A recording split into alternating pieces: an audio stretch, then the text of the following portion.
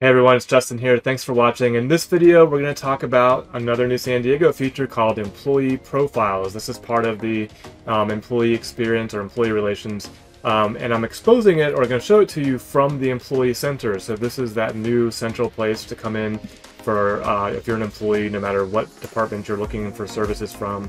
You can see that all here in the Employee Center. I've shown this on a couple of videos.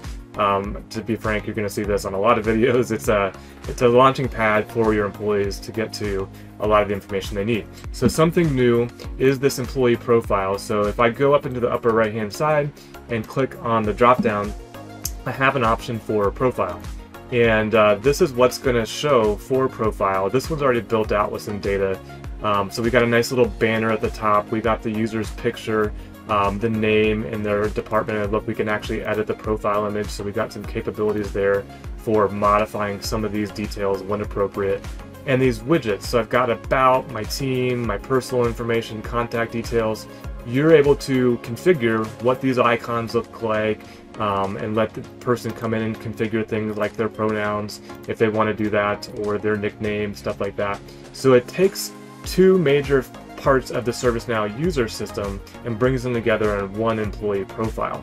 I'll scroll down so you can see some personal information for Ramon here, contact details, employment details, if he wants to do some delegation while he's out of the office for his approvals and stuff like that, emergency contacts, contact preferences, and then just over here, total rewards package. This is all demo data, so don't worry.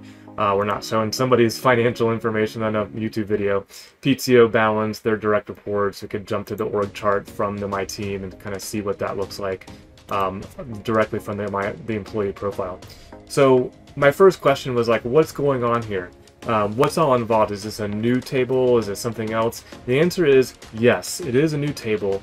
ServiceNow is doing two things. They're basically making it so an employee can update or see their information or see other people's information from one place and not having to go to a user table and an HR table.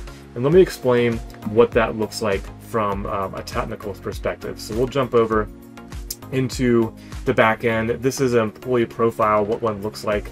So if I open it up, I don't see much information here, so I can see the employment information, some of it you saw there, the contact information, very sparse, right? And if we look at the different columns, there's not much going on here with this.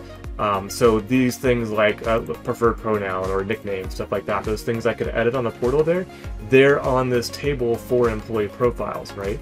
So employee profiles, yes, is a new table, but let's look at the configuration of that widget.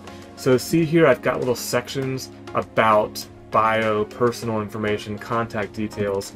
If I was to jump in and look at one of these, let's go to the about one, that's first. Then you can define exactly what fields show up on that portal, what icon, what order they show up in. And the reason I'm showing you all this is because I think this is where I had my aha moment. What if I want a new field to show up there?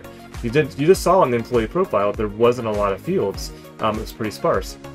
And this is where it came together for me. So we've got our table, employee profile at the top here, at the top of the tree.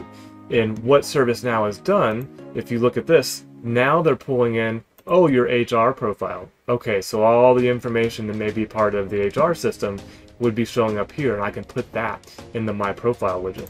And then there's the rest of the employee profile field, and oh look, there's the user table. So everything that might be tracked on the sys user table, all the stuff that might be coming over from the directory system through LDAP or through the HR system to populate things like department, employee number, name, gender, all that stuff.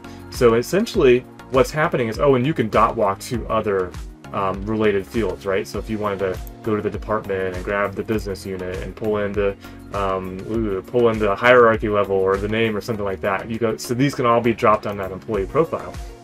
But the real secret in the sauce here is now we have one employee profile to manage, one place for the employees to go to, and one place as an administrator to kind of see everything and bring it into one place, whether that's an HR profile or the system user profile. I hope you found this video helpful. If you did, please like, please subscribe, or share it with someone who you think might be interested. Until next time, I'll see you on the next one.